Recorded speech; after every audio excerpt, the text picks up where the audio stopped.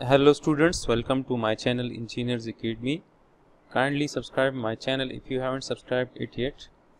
Now let's solve this particular problem from chapter 13. In this problem it is said that cylinder B has a mass m and is hoisted using the cord and pulley system shown.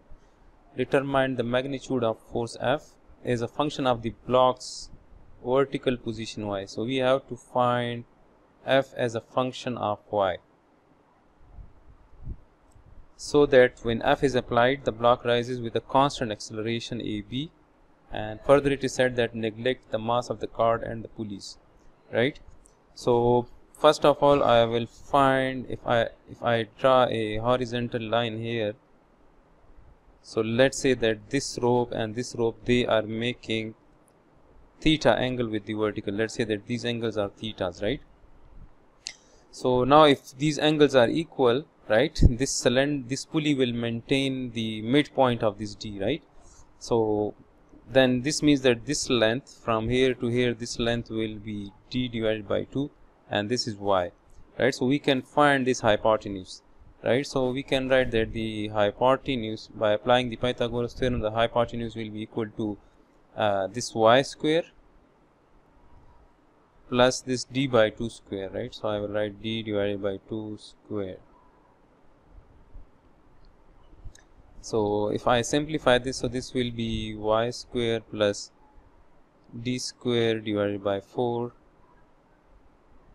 So this is the hypotenuse, right? Now if I consider the free body diagram of this cylinder, right? So we have to isolate it, right? So this will be the same force F which is applied here, right? Since it's a continuous cable, so we will have that same force F here, and we will have that same force F here as well, right? And the weight of this cylinder will be acting vertically downward, and it will be equal to mg, right? And this cylinder is going up with an acceleration of ab, right? So this is our positive x and y coordinate system.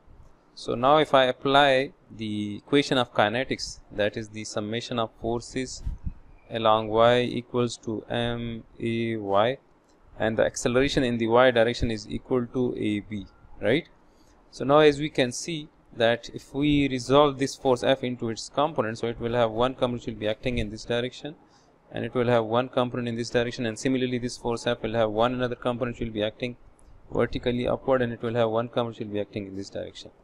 So these two are the cos components, right? So if I add up the forces in the y direction, so this is our positive y direction, so this will be 2f cos of theta. This one is f cos of theta, so f cos of theta plus f cos of theta will give us 2f cos of theta, right?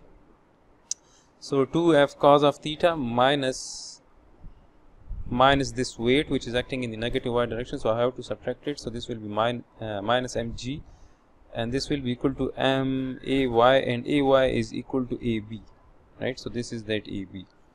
So now we can write this equation as 2f cos of theta equals to mab minus mg, and we can take m as common as well, right? So this will be ab minus, this will become plus, right? So this will be mab plus mg, right? This will become positive on the other side of equation, and then we can take m common, right? So we will have the equation like this. And now if I divide both sides of the equation by 2 cos of theta, so we will get that force F, right? So this will be m ab plus g divided by 2 cos of theta. We can find cos of theta by using this triangle, right? We have a triangle like this. This is d divided by 2, this is y, and this is the hypotenuse, which is y square plus d square divided by 4 under the square root. So this is theta. So we can find cos of theta. So cos of theta will be equal to base. So base is y and the hypotenuse is this, right? So this is y square plus d square divided by 4. So now I can substitute this cos of theta in this equation, right? So this will be f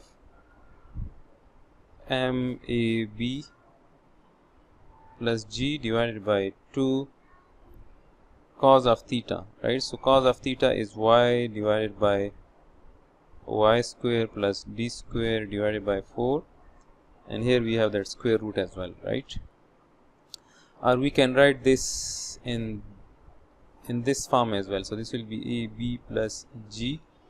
This will come to the numerator, right? So we will have y square plus d square divided by 4 under the square root divided by 2y, right? So this is the force F as a function of y, that vertical distance, right? So this is the solution of this particular problem. I hope you people would have understood this. Kindly like this video if you people want me to solve such more problems. Also subscribe my channel if you haven't subscribed it yet.